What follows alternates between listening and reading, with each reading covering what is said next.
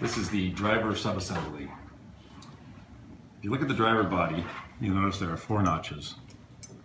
2 are used for the coaster brake version when you backpedal, and 2 are used for driving the hub forward. Use Castrol CLS 00 grease and apply some grease into the pawl seats.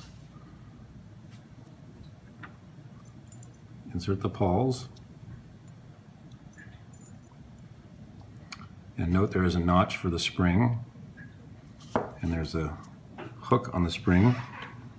Insert the hook into that and snap the spring down around the pawls.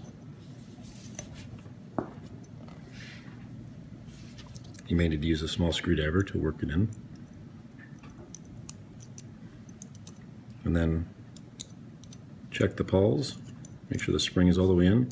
They should extend easily, and then you're done.